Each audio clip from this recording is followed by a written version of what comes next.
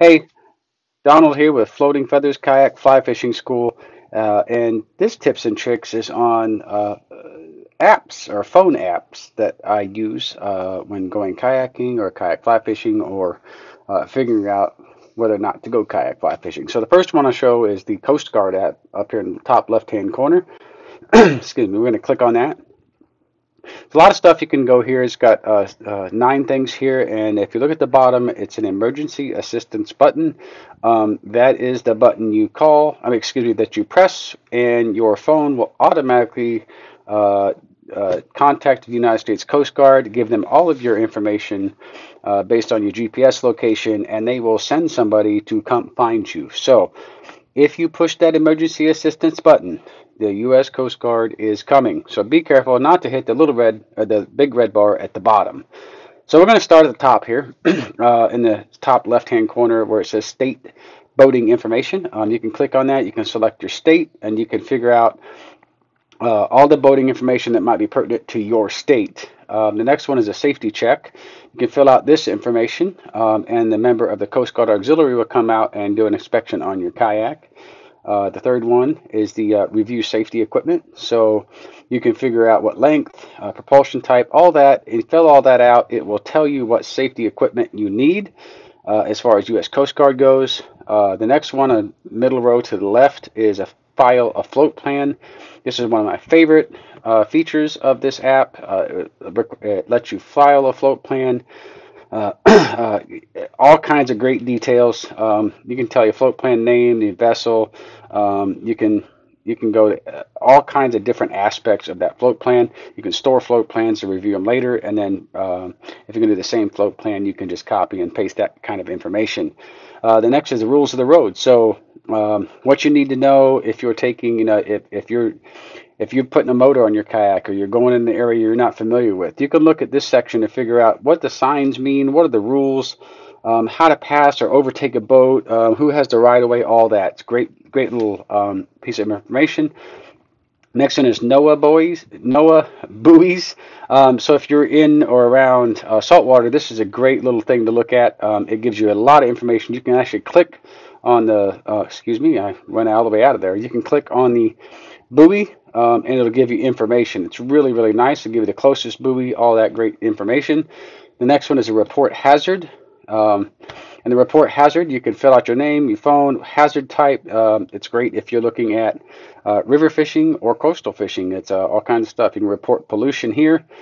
Gives you your current location. You call them, tell them your current location. You can find out. You can report oil, chemical, radiological, biological, all kinds of different incidences, and then report suspicious activity. Again, if you look right here, it gives you your latitude and longitude. So you can call them. You can give that.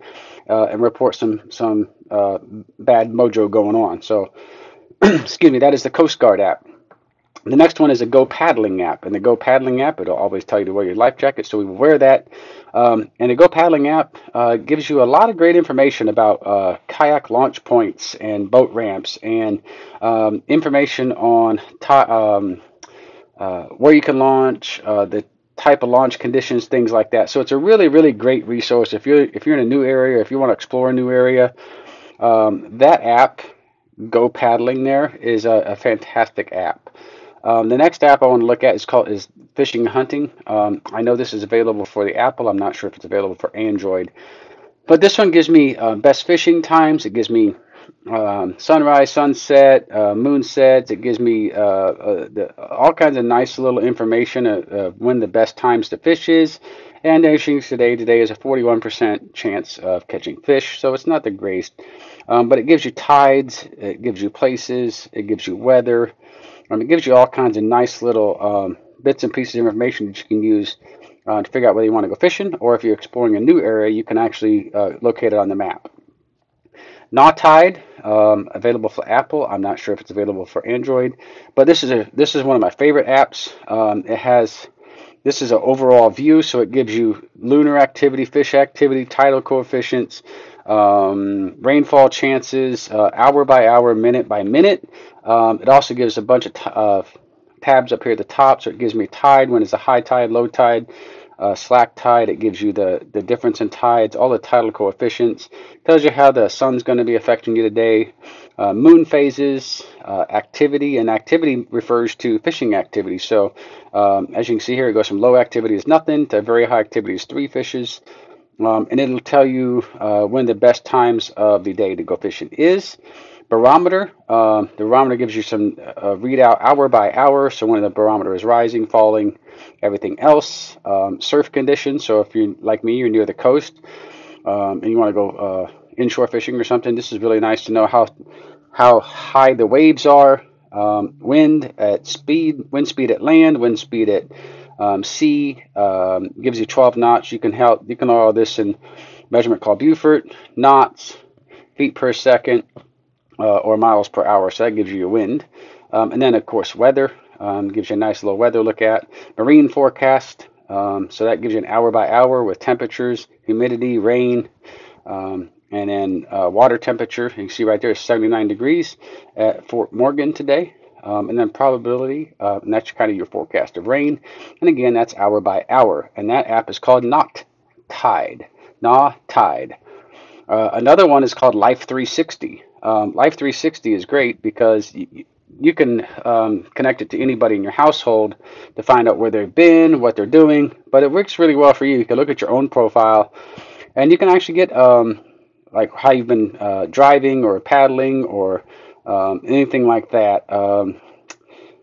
See, trying to find where we rode our bikes the other day, and I do not see it. But that's when I went fishing the other day. Just a nice little walk around the neighborhood. So it actually tracks you when you're walking, driving, bicycling, or in the kayak. The last one I want to show you is one that I just looked at today. It's called Kayak Venture. And Kayak Venture is a newer app, and it is very similar to Go Paddling in the fact that it does list boat ramps and kayak launches and things like that. But what this allows that Go Paddling does not is you can list hazards and things like strainers in the river if you're going river fishing, things like that. You can find out if you want to find out what's near you. You can go zoom into the map. You can select these little things of boat ramps, hazards, anything like that. It's a really great thing to look at. You can do strainers, you can do hazard stuff, you can do anything that's reported on here, other than boat ramps and boat launches, portages, things like that are permanent. But things like strainers, these little like if I wanted to add a pin, I can drop a pin anywhere, and I can say that there's a strainer there on the river, or like there's a tree underneath the water. You know, you got to watch your back. Any pin like that gets removed every 7 days, so it's very up to date, and that's what I really like about that one. Is every 7 days those pins drop off and new pins come up. So if you're out there, and as long as you and anybody can join this, it's free for users. And then it's also great is this little button right here that shows nothing in my area. It's these two guys shaking hands, or two people shaking hands over in the top right. That's actually where you can rent, like a rental agreement. So right now there's nothing in my area because I haven't updated it, but it shows you rental places. So if you're going to check out a new place, like you want to go down to, say, Panama City Beach, and you want to see who rents kayaks, you can hit that. Or if you find some place in Panama City Beach and you know they rent kayaks, you can add that pin there so that next time somebody else goes down there, they have that information. And those will actually stay on there permanently. The boat ramps stay on there permanently, the portages stay on there permanently, but the hazards come remove every 7 days because hazards sometimes go and are disappearing. So that's the great thing about that app, and that is, so it's Kayak Venture, the Life 360, Not Tide, fishing and hunting app, Go Paddling, and the Coast Guard app. So thank you for watching this one. This was a tips and tricks, probably my longest tips and tricks, but that is kind of what I wanted to show you on the apps that I use to figure out where I want to go, what do I need to take with me, and is it safe to go kayak fly fishing. So thank you all for watching. Please let us know if you have any comments or questions below, and hit that submit button if you will. Thank you all very, very much.